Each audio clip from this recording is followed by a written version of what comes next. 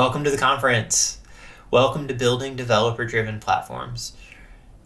I'm going to share some experiences, some things that I've learned along the way, and I'm really excited about it. And I'm hoping that those things that I've learned can help shape automation and UI for your platform. But before I convince you of all of the things that I've learned, let me tell you about myself and how I've learned these things. Elliott, I'm the founder and CEO of Batteries Included, an engineer at heart who's building on top of Kubernetes, a source available product that we'll be releasing out of stealth soon. Hope to have more to tell you about that soon. But before founding Batteries Included, I've done a lot of things and helped a lot of engineers build a lot of systems that have given me a lot of good lessons. I worked at Facebook, where I worked in ads, dev efficiency, and distributed data stores. Before that, I worked at Cloudera, where I was an open source committer to Apache HBase. I got to see open source be adopted by enterprise and got to help them pull the open source and really understand it. I've done a few startups before, and before those startups, I got to help other developers when I was at Microsoft building C# tools and WPF. So I've really had a career of helping engineers build systems, mostly distributed systems, but lots of good experiences of what can build the best, most productive systems in the world. While we're thinking about a developer-driven platform and what a good one looks like, it's helpful to have some goals, right? Some things to strive for, things that we want to do better. Your goals and the things that you want from your technology will obviously be very personal. It'll be something that your company, your team, your project feels individually. But almost every platform at some time will have these as goals, or these will be part of their goals, or everyone will agree that a platform should include these, right? So we'll include these just as our generic goals, and you'll see how they mostly align with that, with your experiences, I hope. So for this platform, let's try and strive for greatness, right? Let's try and help our users, our developers, build sustainable and maintainable software that's good, not just now, but is good for the business in the future. And let's help them speed up so that the time it takes from them having some thought, crazy idea that they think might work, to it actually being out there in the world. Let's make that faster. But let's also do that in a way that doesn't break things, right? Let's do that in a way that keeps everything reliable. And anytime things are broken, let's help them fix that fast so that we maintain that reliability and that uptime, right? If we do that as a platform, I think we've done well. We've sped everyone up. We've helped them. We've done good things. These goals, though, are often seen as in conflict, right? How do I speed up developers is oftentimes in direct conflict with how do I make sustainable software, right? I don't want to add metrics. I want to go faster. Keeping things from breaking also often means that you need to do extra work, which can be seen as slowing down the time from idea to production. I think it's helpful to look at times when things go wrong as a way for us to learn in where we can make better platforms, right? Where we can make platforms that really lead the way. So if we think about it, what's the number one cause of incidents, right? What do platforms let through? What causes downtime? Overwhelmingly, there's one source, one big giant source that's the root cause of most downtimes, of most errors. There's one thing that kind of changes and causes most of the incidents. It's developers. Developers are the root cause. We're the things that change the software. The hardware will add 1 + 1 almost forever. The software is where humans get involved and it's where things often go wrong. So if we want to understand and build a good platform, we have to dive deeper into developers and how does that risk come with them and how do we make it better? I think of the things that slip through the cracks, the issues that come from developers, as being in two buckets: not understanding or not testing. Let me explain what I mean by both of those. For me, understanding is the grokking, is the deep conceptual knowledge. You can explain every principle of something to the scientific level where you can prove it. We don't often get to understand the business problem, the distributed system, the edge cases in that kind of depth. So oftentimes, instead of fully understanding and enumerating every possible outcome and input, we write tests that say, that test is green, so I am pretty sure that everything is going to work, right? So there are two sides, two ways to make it where you're sure that you've written something that is good software. And there's some give and take, right? You can't write a test without some understanding. And in writing a test, you often gain more understanding. So there's a back and forth of the two of them. So it's often really interesting to bucket what went wrong into one of these two causes so you can go back and say, what should we do? Testing's a lot more than just you didn't write a unit test, right? Testing is you didn't have an integration test that tested those systems together and showed what happens when things go wrong. It's not checking that you can actually restore your backups. How recently have you made sure that you're able to fail over to your redundant systems, right? There's a lot of testing to make sure that things that you're never going to fully understand are still working and still operating as you expect. But testing falls through the cracks. But oftentimes as developers, we're too eager to say, I can just write one more test, when really it's we didn't understand, right? If you're holding the tool upside down, unit tests after the fact won't help you. If you didn't know what winning and losing looks like, it's really hard to write a unit test that says you got a good result or a bad result. Oftentimes, it's much more than that, right? Knowing that we didn't have to even try this very hard solution, we could have tried the much easier thing over there, is much more impactful and is much better, right? We didn't understand that this path wasn't the one to take 10 choices ago. Or we didn't understand where this path was going to lead us when we changed size or scale, up or down. So with those kind of two buckets, let's go through an exercise where we talk about one specific example. And in the example, we'll try and just walk through what happens and figure out where the causes and the things that we can do better are. And then we'll take that to use it to learn to make a better platform.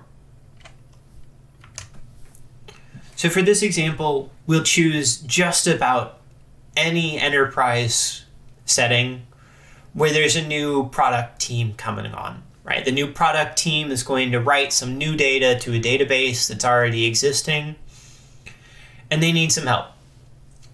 So a junior or mid-level DevOps engineer joins the effort and writes a set of code. In that code, they add a user to the database permissions list, and they say, oh, I know you were going to be writing some more data, so let's make sure that we also increase the size of production storage. Thinking ahead, I like it. They're doing great things. They're making sure production is going to be stable in the future. But in doing that, they make a mistake in the production environment. And they change the size to also include the wrong units. So rather than asking for a few million bytes, they're asking for a few trillion. gigabytes, right? But you say, don't worry, we have a CI pipeline. So they test their change locally. They push the pull request out. All of the test environments will pass because all of the test environments use a different size. Production is the only one that has all of the data. Everything's green. So an engineer on the project approves the pull request. They don't fully look at the code. They look at the green check marks. Off you go. Through the pipeline it goes. It gets deployed to production. In the best case, this fails our production pipeline and everything stops. No more developer changes can make its way through our pipeline. Someone has to go debug the issue, revert the change, start other changes flowing forward. In the worst case, pods actually go down and capacity issues happen. But we tested everything. We used automated CI. What's the cause? What went wrong? I think that's a really interesting thought. Lots of things went wrong, right? I think one of the most fundamental was that we had two different changes together. Why did we have two different changes together? Because it's much easier for developers to put two different changes together so that the friction of testing and deploy tools is only paid for once. They didn't fully understand the schema. When does it need a unit? When does it not? How many does the unit say? When is it applied? Those things. Our system didn't test for environments. It tested for production-like environments, but not exactly production. Other signals that didn't have anything to do with the changing size or production were trusted much more than going and looking at the code because the green checkmark said everything was good. The people who did the code review did their best, but they're not experts in YAML or platforms or what will happen if this is wrong, nor should they be. And then after everything went wrong, we didn't have an understanding of what change to roll back, what change caused problems, what problems were part of this change, and what change was good for other parts of the code. Our system didn't understand. With all of this going wrong, it feels really easy to go write a bunch of tests that say this won't happen again. But I would say there's something better we can do. There were two changes that they wanted to make that were hard and scary. Can we make that better? Can we make that something that's not hard and scary? Yes, we can. We can make a tool for that. Can we make a tool to add users to databases? Sure. I can make a UI that loads the YAML, knows the schema, will validate the input, will ensure that we test the size changes in the correct environment. This will never happen again for a size change or for adding a user change, because we've written a tool that's automated that will never let this happen again. We can repeat that over and over again to build ourselves a set of tools, because we know the inputs that are required, we know the changes that are scary, and we've constrained them in ways that they're not nearly as scary. I think this is a really powerful way of taking the incidents that we find and building new guardrails. You can't go crazy with it. You can't build guardrails and never let any developer make some change. So we have to have some mental model. How do we think about when we need a tool that will add automation and add some structure? And when do we let there be free flow of developers moving things around? For me, I have a mental model of rock climbers. If you're a rock climber and you want to go test yourself, test your grip strength, can I do this? You go bouldering. You go to your local bouldering gym and you climb 1, 2, 3 meters into the air. If you fall, there's nothing to catch you, but you're falling a small distance onto padded floor.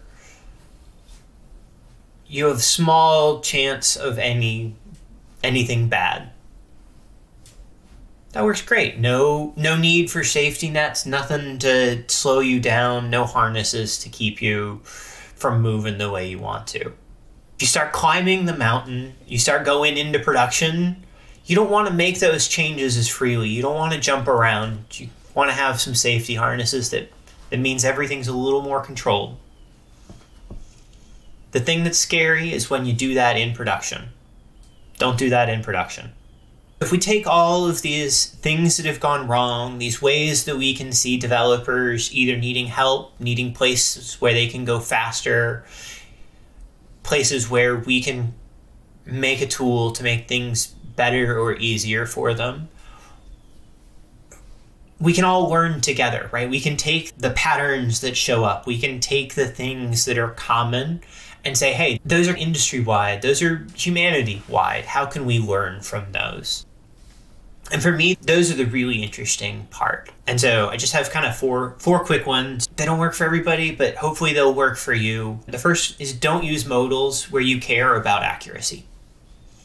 Don't use pop-ups where you care about accuracy. Don't use them where you want the user to think in depth. When you see a pop-up, your initial reaction is to try and make it go away. I want it to be done. So if we're designing platforms and we say, here's a pop-up that says, are you sure you want to delete this database? We're trying to make sure that this is a safe thing. The user's reaction is going to be, please make this pop-up go away. So instead, if you want to encourage safe UI, don't use a modal for that. Use a full page, ask them to read something, ask them to scroll. Works very well. One of the other big things is moving validation earlier into the cycle. Makes it so that validation is skipped less often. Skipping or ignoring errors is one of the biggest causes of issues of tech debt. And so if you want people to react and react well to feedback, putting that feedback earlier and earlier into the development cycle works really well. So rather than after a commit hook, tell them that field was wrong, add it in a linter that's running at code change time. The earlier you can get it into the validation, the more you can put it into a UI that shows them that, the better. While you're building platforms or while you're operating platforms, things are going to change. Things are going to react to new inputs, to new changes. Being able to go back and say who changed what, when, is super critical. Showing people that users X, Y, and Z changed these 3 things just combined together makes it for an amazing experience debugging, but also helps new developers while they're using your platform see what's happened before. Showing kind of the inner workings of a platform helps so that the users never have to break into that layer of abstraction because they understand just enough to know that the abstraction is working well. So those are some of the patterns that I've seen that I really think work well. I'd love to hear what UI patterns you've seen, what you've seen that makes production better, what you've seen that makes development faster. And if any of these kind of solutions or patterns sound good to you, we're building Batteries Included, a fair source, all-inclusive infrastructure platform that, like I said, hopefully is releasing soon. You can sign up to get early access right now on the website, or you can email me to get a personal demo and get early access. Thank you very much for coming to the talk and for coming for the conference. I hope you've had a good day. Bye-bye.